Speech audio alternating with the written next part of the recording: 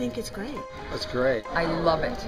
I love the theme of innovation. I mean, because we've got to reinvent ourselves every year if we're going to if we're going to be relative in today's society.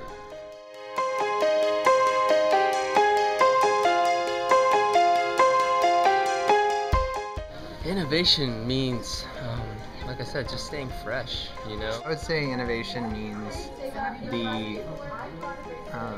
really looking critically at what is already being done, deciding what works well about it, what doesn't, and then changing and trying something a little different or completely different and seeing how it goes.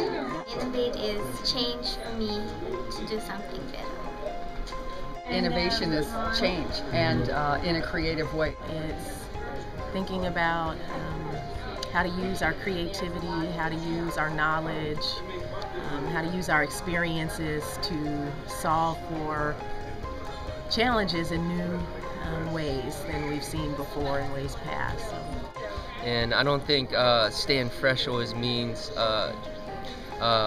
inventing something new, but maybe rediscovering some old things, like coming back to the basics or back to tradition or back to how things have been at one point and we kind of strayed off. So I think innovation doesn't always mean moving forward, but sometimes looking back to know where we're going.